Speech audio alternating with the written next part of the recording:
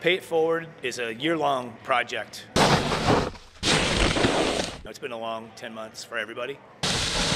And I think what we need is a lot more people lending hands and not looking for something back. I was just trying to do some good, nice things or good deeds. The snow shovel's been probably 4 years going every year. We look for the big snowstorm and look for people who need help. You just come on down and make a promise or a commitment that you'll do some good deed with it. Do a neighbor sidewalk or a driveway, and we just give it to you. There's no catch to it.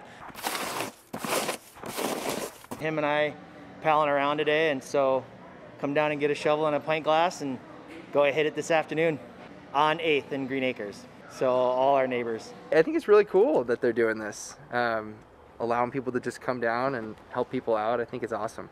We were planning on going back to my house and kind of like shovel my driveway and then maybe the neighbors next to us. If everybody just does something good today, I mean, because it's hard. COVID's been tough, the economy's been tough, employment's been tough. I mean, there's just a lot of issues out there, and if we can just look for some silver linings, I think that's what Pay It Forward is going to be for the rest of the year. Just enjoy the snow. It's awesome.